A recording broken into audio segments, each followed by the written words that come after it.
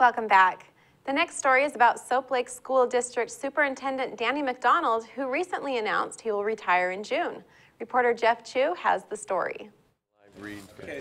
Danny McDonald, who has led Soap Lake School District for the past 6 years, plans to retire in June. The Soap Lake School Superintendent recently told the Soap Lake School Board about his plans. He is helping the board find a successor who would take over the school district's reins next fall.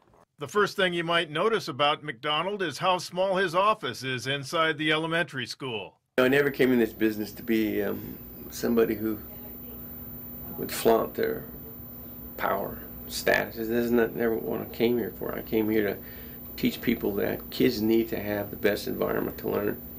And I've always said that. So it doesn't matter what my office is because I'm never in it that much. McDonald, who has served as a school teacher and administrator at school districts around Washington State, came to Soap Lake from the Touchy School District near Walla Walla, where he was superintendent. He explained why he decided it was time to retire. No, I think after 30 years, you know, when it's a good time to. I've been here for going on 6 years. It's been 6 good years. The school board is now looking for someone who has worked as an educator and lived in Soap Lake before. McDonald will retire with his wife to Diamond Lake in Newport, where he hopes to get more fishing in. McDonald said he has seen positive changes in the district with about 455 students, 200 of which are in the elementary school and the rest in the middle and high schools. We've kind of thrown a curve, you know, when you first got here, we weren't necessarily in, school district of improvement. But we've got out of that in one school, and I think this school here will be out of it real soon. So we've done those things. Those are the very positive things. I think the other pieces that you look at is that you want to change the environment. You want to make sure kids are learning. I think our kids are learning a lot more than when I was here 5 years ago. And I think the perception of what they need to know has changed.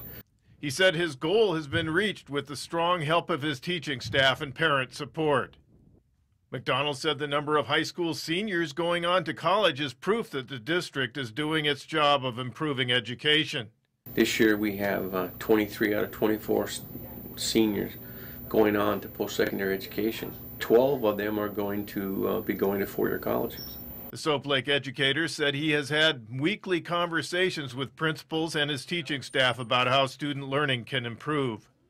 A Vietnam War veteran, McDonald said he came from a large family, a reason why he loves helping children. It's fun. Kids are great. I'm just a world of neat kids here. What was his biggest accomplishment? To change our focus on learning. If you look into the future, we'll be doing a great job. I'm Jeff Chu for iFIBER 1 News. Rounding out this week's news coverage is a story about the construction of a new hangar at the Grant County International Airport that will house the new Mitsubishi MRJ passenger jet for testing. Reporter Devin Higgins has the details. Overcast skies and the threat of rain didn't dampen the spirits at the Grant County International Airport on Monday, as the final piece of framework was installed in the new 65,000 square foot hangar that will house the new Mitsubishi MRJ passenger jet during its testing.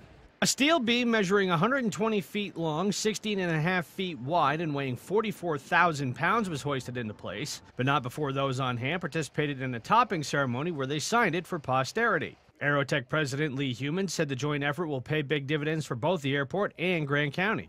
Well, Aerotech is absolutely thrilled to be celebrating the raising of the last major steel member here this afternoon, which represents the culmination of over a year's work between the Port of Moses Lake, Aerotech, of course, BRPH, our architectural firm, Lighted Construction, the general contractor, and of course our biggest customer, Mitsubishi Aircraft. So we're just thrilled to be here today. It's a huge milestone for the project. This September we'll be coming back to celebrate the grand opening of the facility. This project is the largest aerospace investment in Moses Lake since the 50s when the government built the facilities here originally. So it's a great day for Aerotech, it's a great day for the port, it's a great day for the community. We'll be bringing a lot of good jobs here. So it's super exciting. At the Grant County International Airport, Devin Higgins for iFIBER 1 News. That wraps up our weekend edition. iFIBER 1 News will be back on Monday at 5 p.m. with the latest news from around the Columbia Basin. Thank you for watching.